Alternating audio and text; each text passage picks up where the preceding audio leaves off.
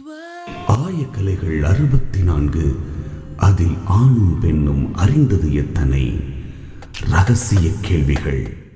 உலகெங்கிலும் உள்ள வசந்த் தொலைக்காட்சி நேயர்களுக்கு வணக்கம். இது உங்கள் ரகசிய கேள்விகள். நம்ம ஒரு முக்கியமான விஷயத்தை பற்றி பேசிகிட்டு இருக்கோம், மென்ஸ் ஹெல்த். இதில் மனிதருடைய வாழ்க்கையில் ஒவ்வொரு 10 வருடத்திற்கும் 2 வருடங்கள் அதிகமாக மனிதர்கள் வாழ ஆரம்பிக்கிறாங்க. ஒரு 200 வருடங்களை கம்பேர் பண்ணும்போது இப்போது 20 வருடங்கள் மனிதர்கள் அதிகமாக வாழ்கிறாங்க.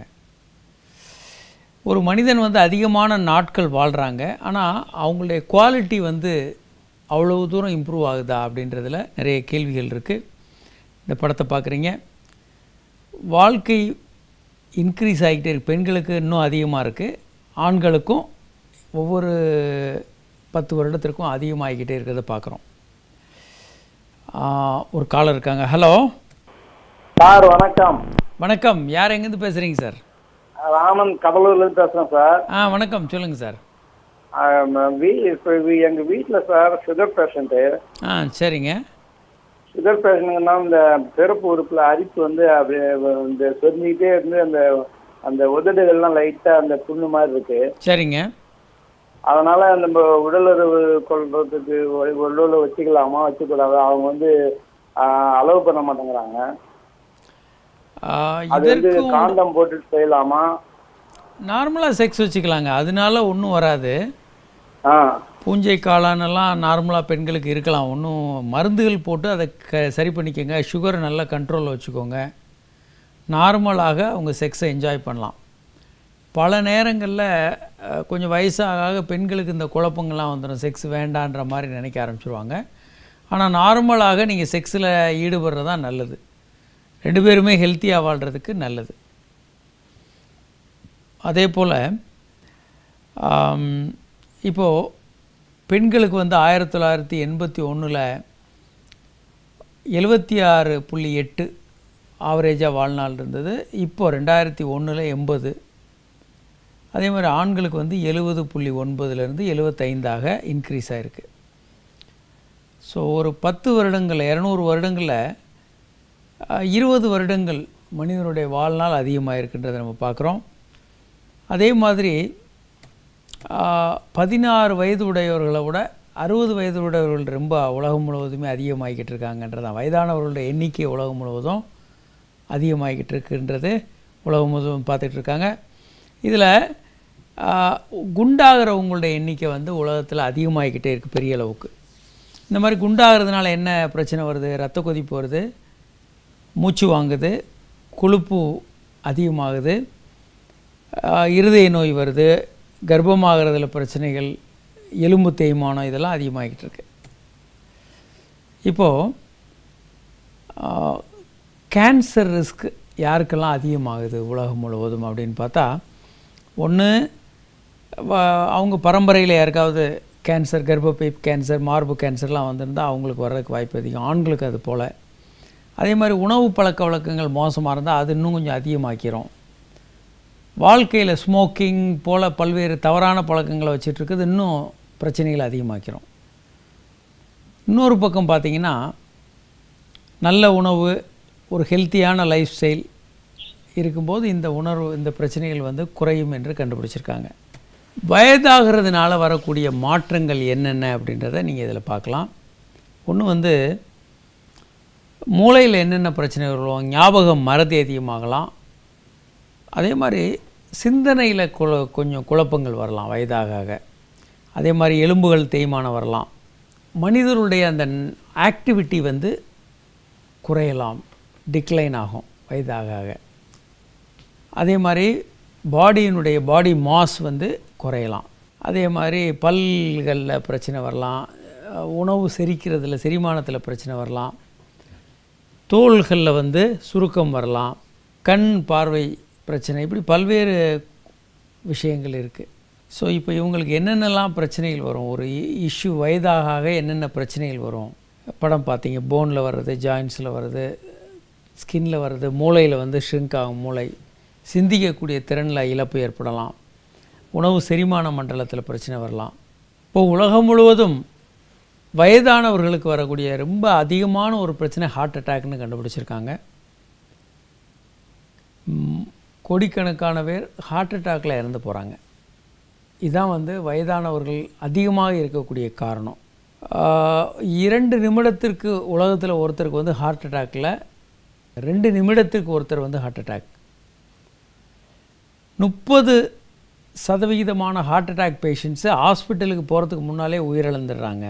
இப்போ இந்த மாதிரியான ஹார்ட் அட்டாக்கை தடுக்கிறதுக்கு என்னென்ன பண்ணலாம்? ஒன்று வந்து ஸ்மோக்கிங் நிறுத்தணும். அதே மாதிரி ஃபேட் கொழுப்பு உள்ள பொருட்களை அவாய்ட் பண்ணணும். உப்பு அதிகமாக சாப்பிடக்கூடாது. ஆல்கஹால் சாப்பிடக்கூடாது. அதே போல் ரெகுலராக எக்ஸசைஸ் பண்ணணும். ஃப்ரூட் வெஜிடபிள்ஸ் எல்லாம் நிறைய சாப்பிட்ணும். ஆயில் ஃபிஷ் வந்து நிறைய சாப்பிட்லாம். இது எல்லாமே ஹெல்த்தை மெயின்டைன் பண்ணுறதுக்கு நல்லாயிருக்கும்.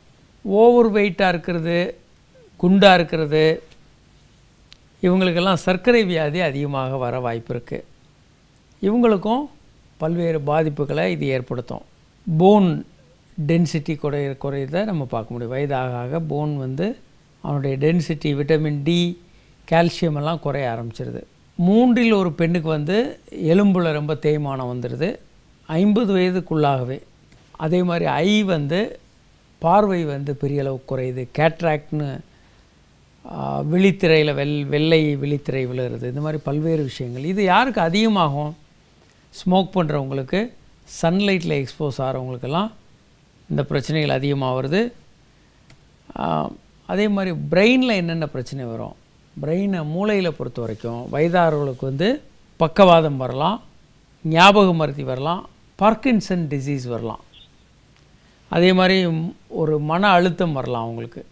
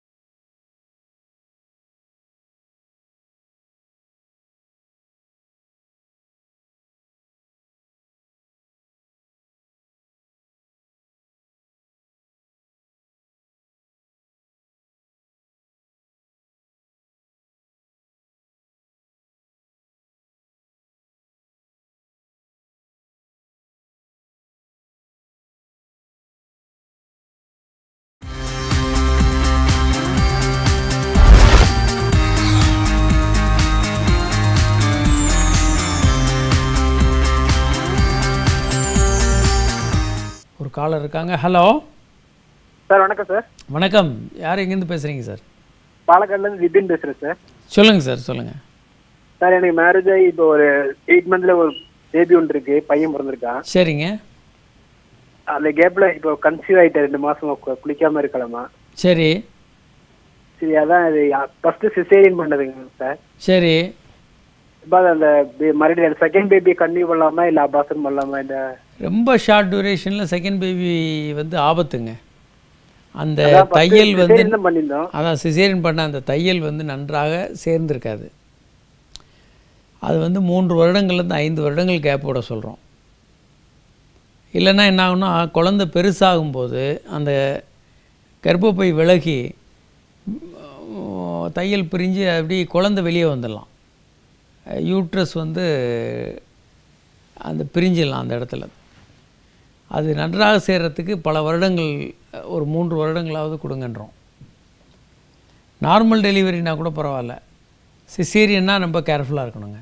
இப்போது யாராருக்கெல்லாம் ஸ்ட்ரோக் வருது, பக்கவாதம்னு வருது இல்லையா, யாராருக்கெல்லாம் அதிகமாக வரும்?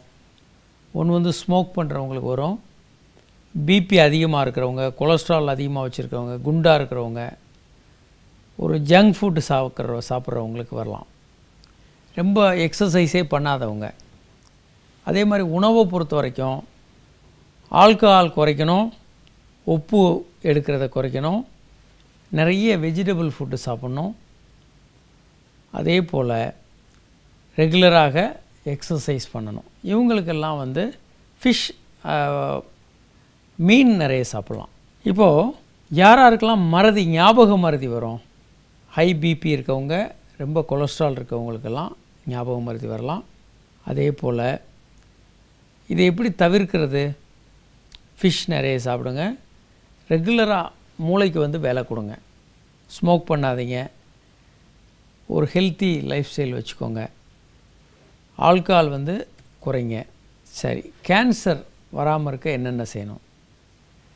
ஸ்மோக்கிங், ஹை ஆல்கஹால் இன்டேக் எல்லாத்தையும் அவாய்ட் பண்ணணும். முக்கியமாக கேன்சர் வந்து ஆசன வாய் பக்கத்தில் வரலாம். ஆசன வாய் பக்கத்தில்.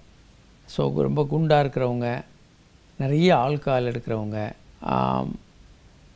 இந்த மாட்டுக்கறி ஆட்டுக்கறி எடுக்கிறவங்களுக்கெல்லாம் அந்த ஆசன வாயில் வந்து கேன்சர் வரதுக்கான வாய்ப்புகள் அதிகம். அதே மாதிரி நிறைய எக்ஸசைஸ் பண்ணாதவங்களுக்கும் கோலனில் கேன்சர் வரலாம். ஸோ இப்போது நல்ல டயட் சாப்பிட்றதுனால என்னென்னலாம் நன்மைகள் உண்டு? நல்ல டயட்னால் நிறைய க்ரீன்ஸ், காய்கறிகள், பச்சை காய்கறிகள் சாப்பிட்றது, கொஞ்சம் ஃப்ரூட்ஸ் சாப்பிட்றது, கொஞ்சம் மீன் சாப்பிட்றது, கொழுப்பை ரொம்ப குறைக்கிறது, இதெல்லாம் நல்ல டயட்னு சொல்கிறோம். இவங்களுக்கு என்ன நன்மைகள் இருக்குதுன்னு பார்த்தா, நிறைய வியாதிகள் வராது. சர்க்கரை வியாதி, இரத்த கொதிப்பு, இப்படி பல வியாதிகள் வராது. அதே மாதிரி இவங்களுக்கு வந்து எலும்புகள்லாம் நல்லா வலுவாக இருக்கும், பல் நல்லாயிருக்கும், கண் பார்வை நல்லாயிருக்கும். அதே மாதிரி நல்ல ஞாபக சக்தியோடு நீண்ட நாள் வாழ முடியும், உடம்பு நல்லாயிருக்கும். இதெல்லாம் முக்கியமான விஷயங்கள். நல்ல உணவு சாப்பிட்றது அதுக்கு தான் முக்கியமானது. படம் பார்க்குறீங்க, ஹெல்த்தி டயட்னா என்ன, ஹெல்த்தி லைஃப் ஸ்டைல்னால் என்ன, உணவில் வந்து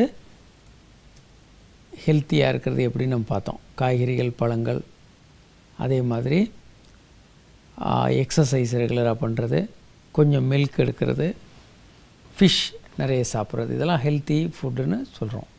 ரொம்ப ஃபிசிக்கல் எக்ஸசைஸ் உடற்பயிற்சி பண்ணுறதுல என்னென்ன நன்மைகள் இருக்குது?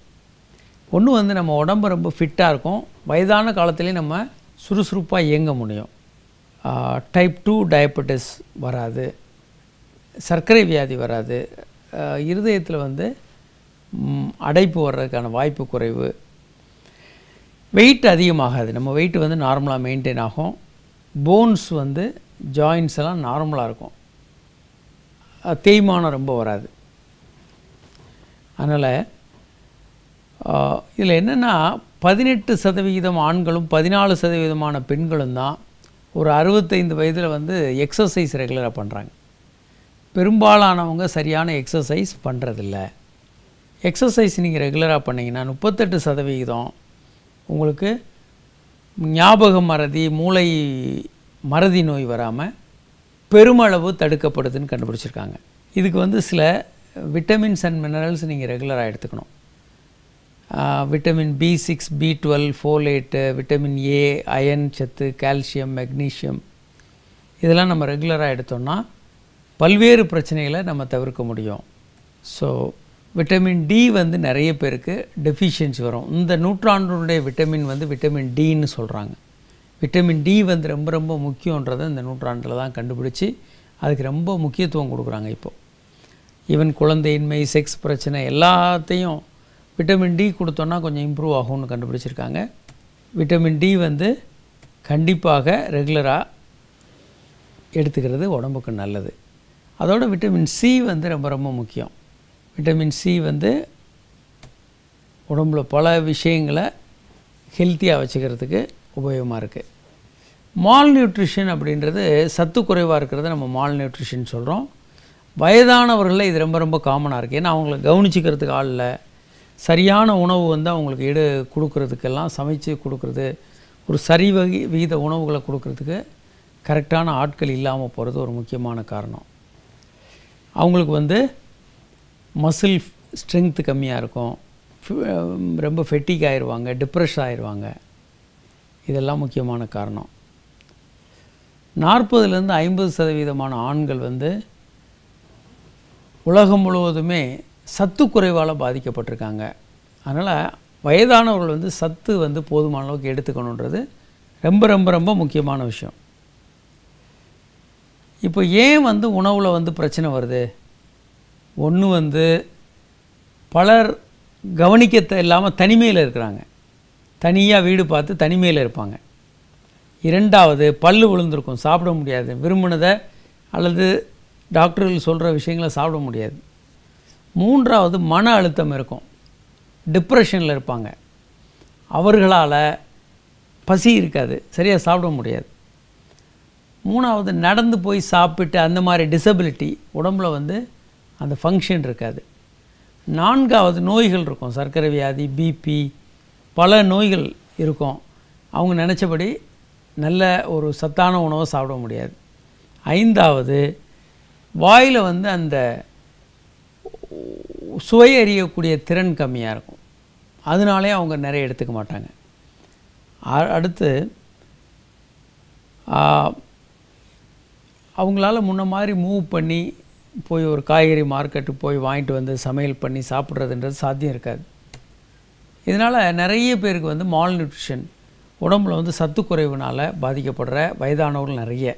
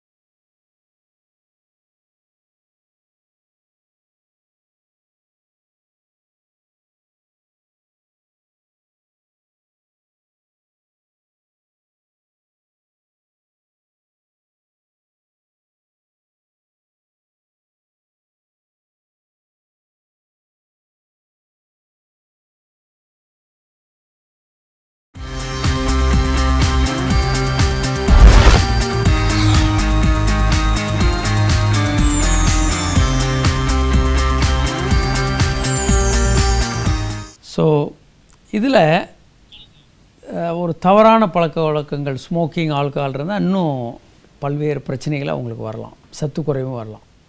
ஒரு காலர் இருக்காங்க. Hello sir. வணக்கம் சார். வணக்கம். யார் எங்கேருந்து பேசுகிறீங்க சார்? சார் பாபு சார், கோயம்புத்தூர்லேருந்து சார். பாபு சொல்லுங்கள். ஒன்றும் இல்லை சார், எனக்கு கொஞ்சம் இந்த ஆண்குறி கொஞ்சம் சின்னதாக இருக்குது சார். சரி. அதுதான் சார், மேரேஜ் ஆகிடுச்சு, இருந்தாலும் கொஞ்சம் சீக்கிரம் வந்துடுது. சரிங்க. அதுதான் சார். கண்டிப்பாக ஆண்குறியை பெருசாக்கலாங்க, ஒன்றும் கவலைப்படாதீங்க. சரிங்க சார். முதல்ல ஒரு மருத்துவர் பார்த்து உங்களுக்கு உண்மையிலேயே ஆண்குறி சின்னதாக இருக்கான்னு பார்க்கணும். இரண்டாவதாக ஹார்மோன்கள் போன்ற சில டெஸ்ட்டுகள் எடுப்பாங்க. உண்மையிலே ஆண் உறுப்பு சின்னதாக இருக்குன்னா, இப்போ நிறைய சிகிச்சை முறைகள் வந்திருக்கு. அறுவை சிகிச்சை பண்ணலாம், ஷாக்வேவ் தெரப்பி பண்ணலாம், என்ஹான்ஸ்மெண்ட் தெரப்பி பண்ணலாம், டேப்லெட்ஸு, இன்ஜெக்ஷன்ஸு நிறைய இருக்குது. என்ன பிரச்சனை இருந்தாலும் உங்களுக்கு முழுமையாக சரி செய்ய முடியும். இப்போது முக்கியமாக வயதானவர்கள் வந்து 2 லிட்டர் அளவுக்கு நீர் குடிக்கணும். நிறைய தண்ணி குடித்து யூரின் போயிட்டுருக்கணும். யூரின் போகிறது ஒரு பக்கம், தண்ணி கம்மியாக குடித்தாங்கன்னா அவங்களுக்கு ரொம்ப பிரச்சனை வந்துடும். பல வயதானவர்கள் தண்ணி சரியாக குடிக்க மாட்டாங்க, யூரின் போக வேண்டியது இருக்குன்னா அது ரொம்ப ஆபத்து. அடுத்து வந்து ஏன்னா அவங்க ஹைட்ரேட்டடாக இல்லைன்னா ரொம்ப பிரச்சனைகளை அவங்க சந்திக்க வேண்டியது இருக்கும். 2% போதுமான அளவுக்கு தண்ணி குடிக்கலைன்னா 2% வெயிட் வந்து உடனடியாக குறைஞ்சிரும். 2 கிலோ வெயிட்டு டக்குன்னு குறைஞ்சிரும். அதனால் தண்ணி ட்ரிங்க் பண்ணிக்கிட்டே இருக்கணும். சில நேரங்களில் தண்ணி ரொம்ப குறைவாக குடித்தாங்கன்னா மனதிலையும் மூளையிலையும் குழப்பம் வந்துடும். மென்டல் கன்ஃபியூஷன், குழப்பங்கள்லாம் வர ஆரம்பிச்சிடும். செக்ஸ் ரிலேட்டட் விஷயங்கள் எல்லாத்தையுமே தவறு, கெட்ட விஷயன்ற மாதிரி நம்ம நினைக்க ஆரம்பிச்சிடும். செக்ஸ் கனவு இளைஞர்களுக்கு, வாலிபர்களுக்கெல்லாம் வர்றது ரொம்ப ரொம்ப காமன். வயதானவர்களுக்கும் வரலாம், ஆனால் யங்காக இருக்கிறவங்களுக்கு நிறைய வரும். இது இயல்பானது, இதில் எந்த விதமான தப்பும் இல்லை. இயல்பாக இந்த மாதிரி கனவுகள் வந்து அவங்க தூக்கத்தில் வெந்து வெளியேற்றுறது ரொம்ப ரொம்ப ரொம்ப இயல்பானது. அதை பற்றி நம்ம கவலைப்படவே வேண்டியதில்லை. சரி, இப்போது ஒரு ஹெல்த்தி ஏஜிங், ஹெல்த்தியாக வயதாவது எப்படி? ஒரு காலர் இருக்காங்க. ஹலோ ஹலோ வணக்கம். யார் எங்கேருந்து பேசுகிறீங்க சார்? திருப்பூர் பேசுகிறேங்க. சொல்லுங்கள் சார். திருப்பூர் ஒன்றா இருக்கும்போது ஒன்றுங்க வாய்வு செய்யலன்னு சொல்கிறாப்பிள்ளைங்க. சரிங்க, செய்யலாங்களா? கண்டிப்பாக செய்யலாம். நீங்கள் 2 பேருமே ஒருத்தருக்கு ஒருத்தர் வாய்வழி தூண்டுறதுன்றது ஒரு அவசியமான விஷயமும் கூட. ஒரு பெண்ணை வந்து ஒரு ஆண் திருப்திப்படுத்துறதுக்கு எளிமையான வழி கிளைட்டரிஸ் போன்ற உறுப்புகளை நாக்கு வச்சு தூண்டுறதான். மற்ற வழிகளில் அவ்வளோ எளிமையாக ஒரு பெண்ணை உச்சகட்டத்துக்கு கொண்டு போகிறது சாத்தியம் இல்லை. நீங்கள் நன்றாக நீண்ட நேரம் செக்ஸ் பண்ணிங்கன்னா உச்சகட்டம் அடையலாம். ஆனால் அதை விட எளிமையான வழி வந்து இந்த கிளைட்டோரிஸை வந்து நீங்கள் நாக்கு வச்சு தூண்டிங்கன்னா அவங்க எளிமையாக ஒரு பெண் உச்சகட்டம் அடைய முடியும். அதனால் கவலையப்படாதீங்க, அது நல்ல விஷயம், இயல்பானது. ஒன்றே ஒன்று என்னென்னா தன் சுத்தம் பேணல். அந்த இடங்களில் சோப்பு போட்டு வாய் வழியை தூண்டுதலுக்கு முன்பாக நல்லா தொடச்சி சோப் போட்டு வாஷ் பண்ணிவிடுங்க. அது ஒன்று தான் முக்கியமான விஷயம். மற்றதெல்லாம் நீங்கள் சாதாரணமாக பண்ணலாம். இப்போது